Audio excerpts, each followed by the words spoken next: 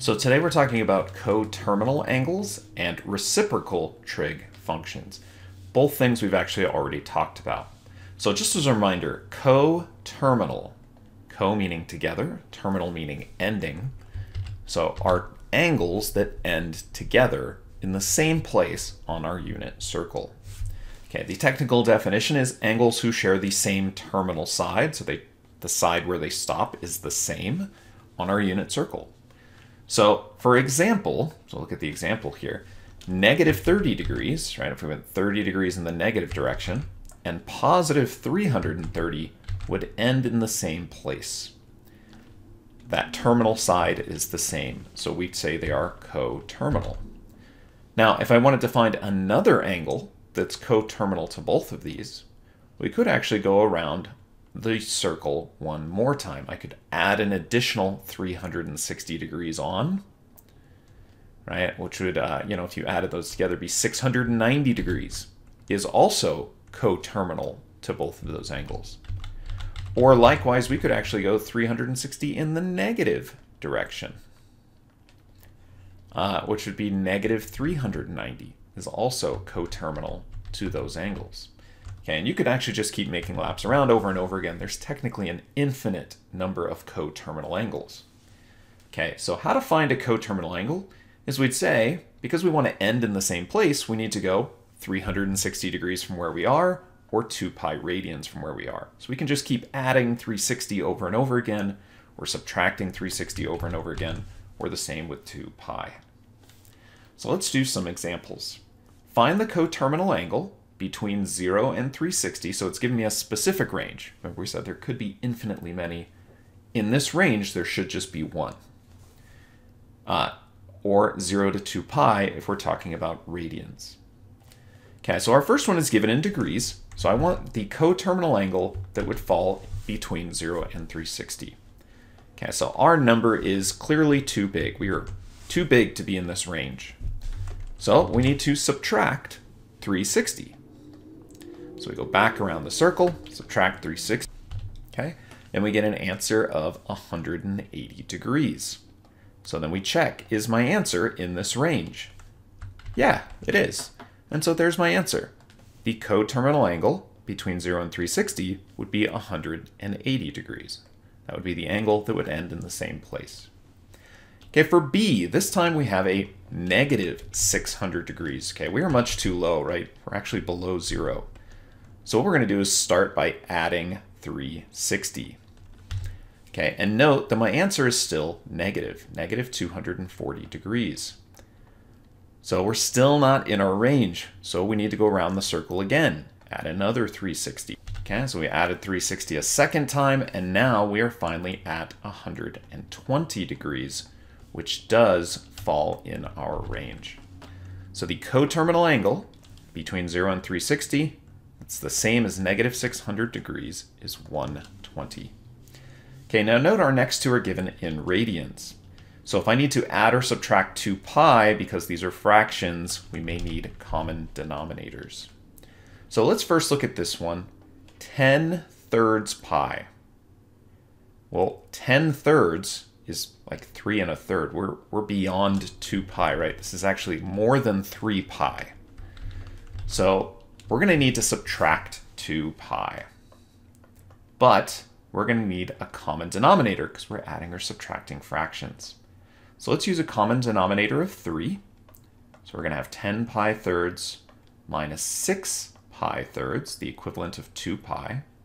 And that ends up giving us 4 pi thirds. So we look at the fraction here, 4 thirds. Is that between 0 and 2, right? That will tell us if we're between 0 and 2 pi. 4 divided by 3 is like 1 1/3. Yes, we are in that range. 4 pi thirds, in fact, hopefully you recognize that is actually a measurement on our standard unit circle before going beyond those. Okay, what about our next one? Clearly we have a negative value. That's no good. So we're going to need to add 2 pi at least once. So let's add 2 pi. Let's use a common denominator of 2. So we have negative 5 pi halves plus 4 pi halves gives me, negative pi halves. we're still negative. I'm not in my range. So let's add another 2 pi, which we can just use this fraction, right? That's already got our common denominator and is equivalent to 2 pi. So we'll do it again. And now we get positive 3 pi halves. 3 halves pi is 1.5, right? 3 halves. So yes, that falls in our range. Okay, so this is how you can find a coterminal angle. For any given degrees, you either just keep adding or subtracting 360 over and over again until you fall into the range you want, or add or subtract 2 pi. Obviously radians, you have to find common denominators, so it's a little more difficult. Okay, and we will definitely use those coterminal angles in a bit. Let's review the 3 reciprocal trig functions. So we have cosecant, labeled CSC for short, but pronounced cosecant, is the reciprocal of sine, 1 over sine. Secant, abbreviated SEC, is the reciprocal of cosine. And cotangent, COT, is the reciprocal of tangent. So extra note here about cotangent and tangent. Remember that tangent was defined as sine divided by cosine, right? The y-coordinate over the x-coordinate. Well, its reciprocal is cosine over sine. It is the reciprocal of this fraction, right? So extra kind of definition for cotangent that we may need. Okay, find the value of each quadrant 1 reciprocal trig value. So cosecant, first thing I need to know is what is that the reciprocal of? Cosecant is the reciprocal of sine. So I'm even going to write that in. Reciprocal of sine. And in fact, it is the reciprocal of the sine of that angle, the sine of 30 degrees. So if you use your left hand trick, 30 degrees is your ring finger, and sine is on the right. So the sine of 30 degrees is 1/2. Right? Square root of 1 over 2, or 1/2. Sine of 30 degrees is 1/2. But we're not looking for the sine of 30 degrees. We're looking for the cosecant of 30 degrees. So what do I do with that fraction we just got back? The reciprocal. And in fact, the cosecant of 30 degrees is 2 over 1, or 2. The cosecant of 30 degrees is 2. Now, some calculators do have cosecant, secant, and cotangent programmed in. It's pretty rare, though. Most of them you actually have to type in 1 over sine of 30. And even then, they're going to give you a decimal back. For a lot of these, obviously this time they would give you the nice number 2. Okay, let's try another one. Secant. Okay, what is secant the reciprocal of? Cosine. So this is the reciprocal of cosine of 30 degrees. So again, I could use my left hand trick. What is the cosine of 30 degrees? 30 degrees is my ring finger, and cosine's on the left. So this ends up being the square root of 3 over 2. But remember, I'm not looking for cosine. I need its reciprocal, secant. So the secant of 30 degrees, I need to flip my fraction upside down. But we're not supposed to leave radicals in the bottom.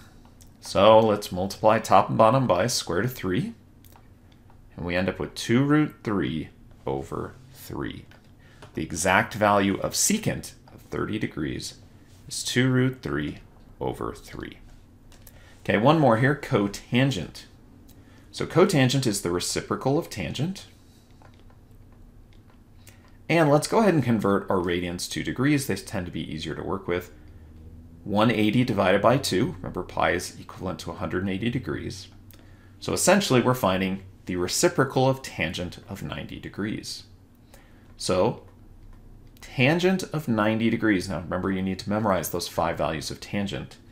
At 90 degrees, tangent is undefined. Well, let's stop for a second, because I'm going to have to figure out what is the reciprocal of undefined.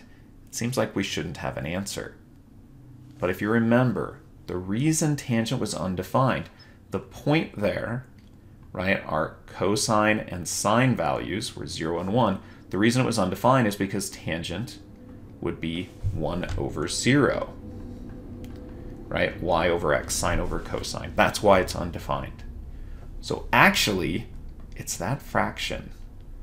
So what is the reciprocal of that fraction? 0 over 1, which is 0. The cotangent of 90 degrees is not undefined. It's actually 0. Okay, so a little tricky on that last one, but cotangent, when you get that undefined value, you have to remember why it's undefined. It's because we have the fraction 1 over 0, but that reciprocal does give us an actual answer of 0. Okay, so let's combine these together. How do I find the exact trig values on the unit circle without having a unit circle in front of me? Okay, so the first thing I want to do is kind of what we did a second ago. Identify if the trig function is a reciprocal trig function. Is it secant, cosecant, cotangent? And then what is it the reciprocal of? And let's continue using that function, sine, cosine, or tangent. Okay, obviously if it's not a reciprocal trig function, then just use sine, cosine, or tangent, whatever it's asking you for. If our angle, theta, is not between 0 and 360, or 0 and 2 pi, if we're not in our normal unit circle, if we've gone beyond that, find its coterminal angle, that is. Okay, so we're kind of like we did in the beginning, we want to find an angle between 0 and 360, or 0 and 2 pi, essentially the same thing we did for these three. Okay, once we've done that, if the angle I have is not in quadrant 1, we're going to find and use the reference angle. Remember, we're referencing angles in quadrant 1, right? So we would be less than or equal to 90 degrees there. And to find a reference angle, we ask ourselves kind of, is it closer to 0, 180, or 360? Or if it's in radians, are we closer to 0 pi or 2 pi? These are all values from the x-axis, right? Like how far are you from the x-axis? Okay, so we'll try some of that out. Once I know how far away from the x-axis we are, and I have my reference angle, we can use our left-hand trick to come up with that value again. We can use all students take calculus to figure out if my value should be positive or negative, depending on the quadrant we're in. And then if I do have to do a reciprocal function and we flip it upside down, remember to rationalize, get rid of any radicals in the denominator or in the bottom of the fraction if necessary. Okay, so let's walk through some of these. Sine of 450, well, this is not a reciprocal trig function. Okay, is my angle between 0 and 360? No. So first thing we want to do, subtract 360. This one I think I can do without a calculator. This would be the sine of 100. Nope, I messed up. It's 90. It's 90 degrees. All right, sine of 90 degrees. Okay, so this is the coterminal angle, and it will have the same value as 450. So we can continue with sine of 90. Now, if it's not in quadrant 1, I mean, technically this is on the border, but it is 90 degrees or less, so we don't need to use a reference angle. I would only be referencing sine of 90. Okay, so now if you want to use your left-hand trick, right, sine at 90 degrees would be your thumb, sine would be on the right. You'd get square root of 4 over 2, which is 2 over 2, or 1. Right? Next, we could figure out if I'm in one of the quadrants to figure out if it's positive or negative. Obviously, at 90 degrees, we're actually on the border of our quadrants. And sine at the top here, the y-coordinate is positive 1. So our answer here, the sine of 450 degrees, it's the same as the sine as 90 degrees, is positive 1. Okay, let's try our next one. Cosecant. All right, cosecant is a reciprocal. This is the reciprocal, that's not a P, reciprocal of sine of 60 degrees. Now I check my angle. Are we between 0 and 360? Yes. Okay. Step 3, is it outside quadrant 1? No, it's in quadrant 1, so that's perfect. We don't need to use a reference angle. It's in the first quadrant. Okay, so then use the left-hand trick to figure it out. 60 degrees is your pointer finger, right? Sine would be on the right, so this would be square root of 3 over 2. So we get square root of 3 over 2. That's the sine of 60 degrees. I'll write that here. Square root of 3 over 2. And then we need the cosecant, which is the reciprocal. So we got to flip that guy upside down. Okay. Now it says, use all students take calculus to figure out if it's positive or negative.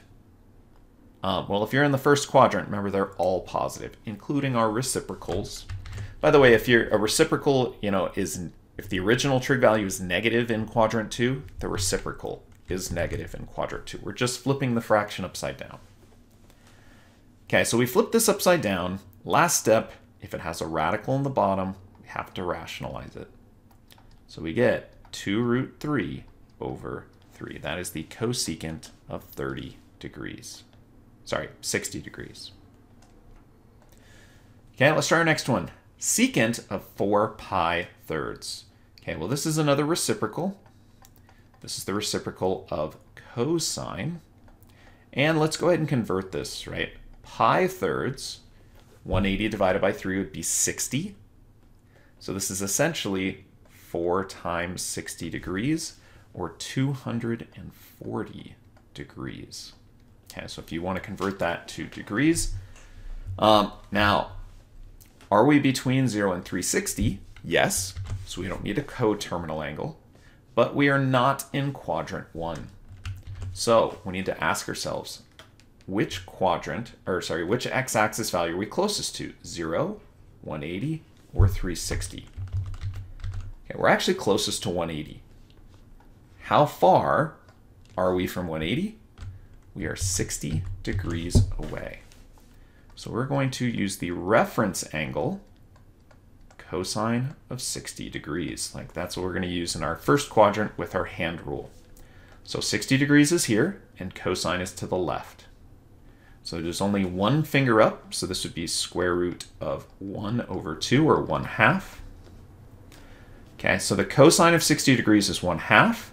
However, 240 degrees puts us in quadrant 3, right? Think this is 180 and 270. So we'd be between those. And in quadrant 3, only tangent is positive, right? All students take calculus. So if tangent is the only positive one, cosine is negative. So the cosine of 240 degrees would be negative 1/2.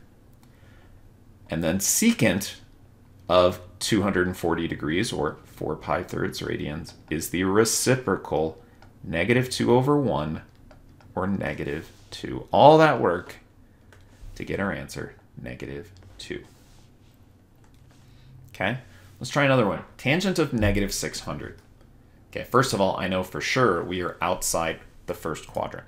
So let's go to our calculator.